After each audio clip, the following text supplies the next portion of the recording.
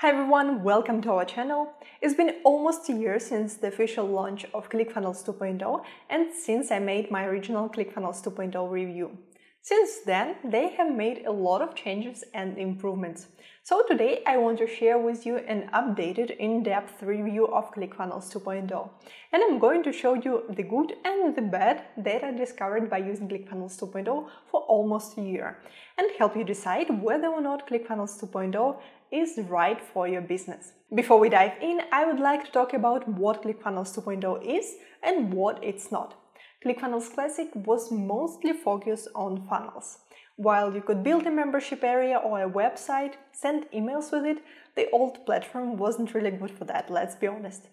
Now Clickfunnels 2.0 is an improved solution for building your funnels, but it has much more to offer, like site, blog, courses, funnels, email broadcasts and automations, and all of that not just in the form of some workarounds or custom solutions, like if you would build a site in Clickfunnels Classic, but the new platform, Clickfunnels 2.0, is actually meant to build those things. Before we get to the Clickfunnels 2.0 review, I want to mention that if you start your Clickfunnels 2.0 trial using our link, you will receive our Clickfunnels 2.0 course as a bonus to help you shorten the learning curve. You can find the link to the free trial in the description of this video, and if you want just the course, it's also linked in the description. Now let's dive into Clickfunnels 2.0.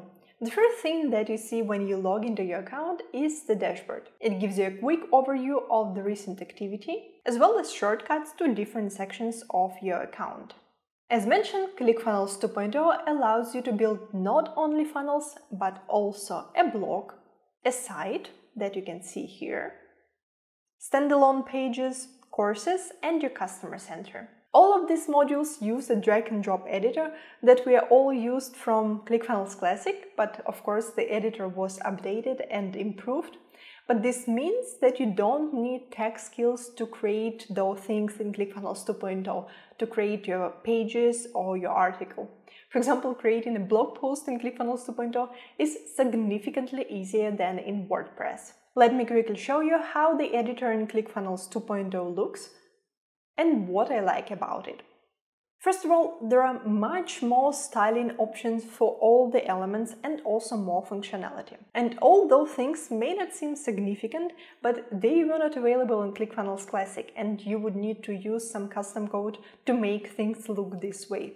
But in Clickfunnels 2.0, this is possible. As you can see, I have a row here with 2 columns and a white background, and I have the rounded corners for that background. I also have a slight shadow here, and I can easily do that in the settings of this column. You can see that I can select a background, then shadow, and the radius of the corners. Now you can also easily add gradients to the backgrounds. If I select gradient here, we have the way more options for the weight of the text. It's not just regular and bold, but all the other options that we can select from and other things that you can see here. The next feature that was introduced in Clickfunnels 2.0 and that I really like is a style guide. In the style guide, you can style different elements like headlines, paragraph, subheadlines, buttons, and so on. And you set the style for all those elements, like for example the font, the size, the colors, as you can see here, for background, for buttons, for different elements. You can set default shadows and borders that you want to use. After that, Clickfunnels 2.0 saves all of that for you and remembers that. And whenever you create an element in your site, in your blog, in your funnels, this element will look exactly like you set it in the style guide.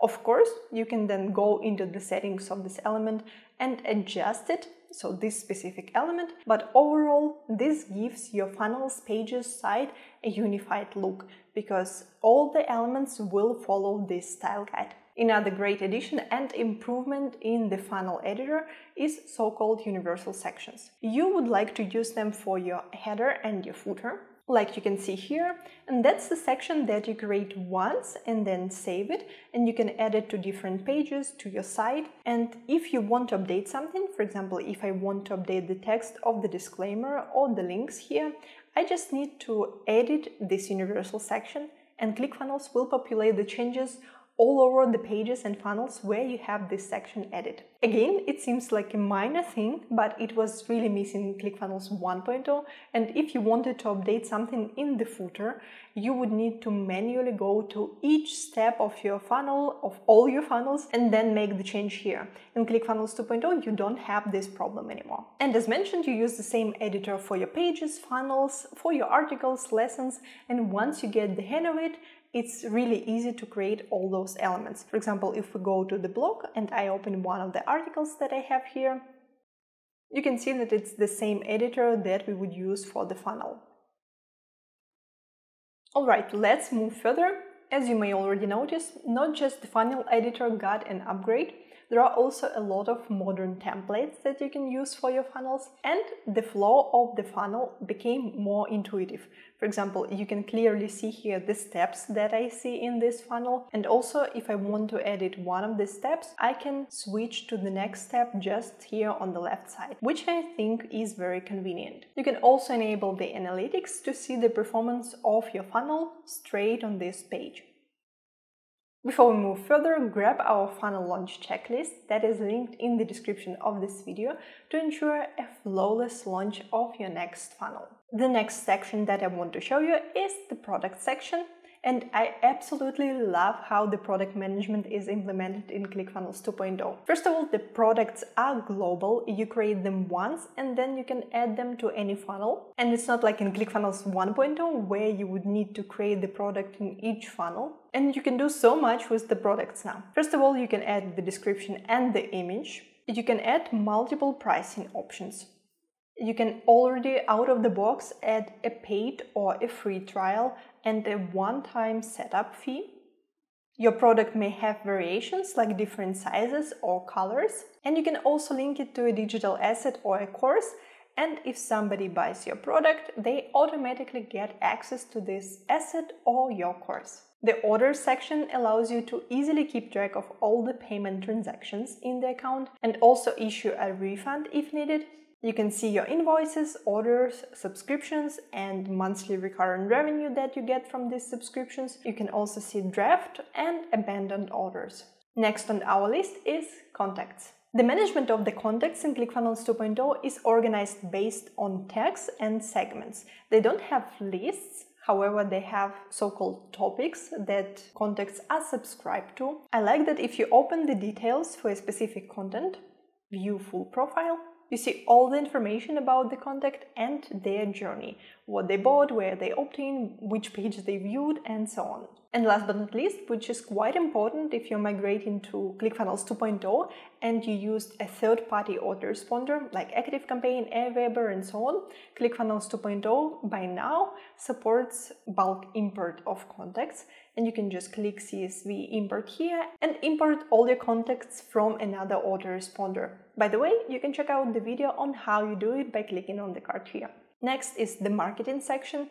Clickfunnels 2.0 allows you to send both broadcasts and also email sequences, which are called workflows. And to be honest, they not just include email sequences, but you can also add different actions. Workflows got a new look that actually shows a flow, so you can clearly see which steps you have in your workflow. And as said, using workflows, you don't just send emails. You can also, for example, enroll a contact into the course, submit this contact to a third-party autoresponder, or a lot of other actions that you can see here.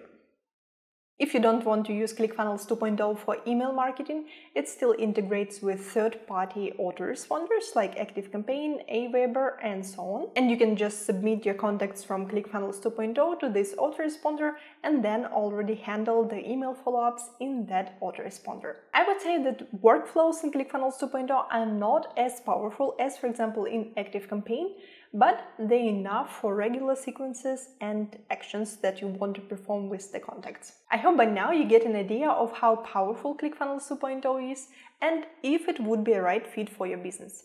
Now let's talk about some disadvantages that I still see in this platform and that I would like the team to fix. First of all, there are still some issues that you may encounter here and there. For example, I have just recently created this workflow, and as you can see, for some reason it's already broken and I cannot fix it. I either need to reach out to the support or try to recreate this workflow, and again, if I just want to go back, I see an error page. Or before, I had an issue when I had to reconnect the ActiveCampaign account multiple times before Clickfunnels 2.0 finally started submitting my contacts to ActiveCampaign. The next disadvantage that I see is that some elements are still missing. For example, a survey element that we used in Clickfunnels 1.0 is not available in Clickfunnels 2.0 for some reason. Or such an important feature as Facebook Conversions API tracking is also not available, and I'm not sure if the team will be working on it. And the last disadvantage that I want to mention is the unsubscribe logic. For some reason, it doesn't make any sense to me. As said, Clickfunnels doesn't use any lists, so you can only manage the contacts based on the segments or tags, and they are subscribed to the specific topics, but there is no place where you can see the list of those topics and which contacts are subscribed to this specific topic. You can only delete the topic or create new topics, but you don't see which topics the contact is subscribed to in the contact information, and where you manage the topics, you also don't see which contacts are subscribed to this topic. For me, it's a bit confusing and I don't fully understand what was the idea behind this flow. Maybe my personal preference, but I wanted to mention that. Alright, that's all I wanted to share with you. I hope that this video, this review, will help you decide if Clickfunnels 2.0 is the right choice for you, for your business needs, for what you want to build and create. You can find the links to the free Clickfunnels 2.0 trial in the description of this video, and don't forget, if you start the trial using our link, you also will get our Clickfunnels 2.0 mastery course as a bonus, and also grab our funnel launch checklist. It's free to make sure that the launch of your funnel is flawless. If this video was helpful, give it a thumbs up, subscribe to our channel, and don't forget to enable notifications to not miss out on the future videos. Bye bye!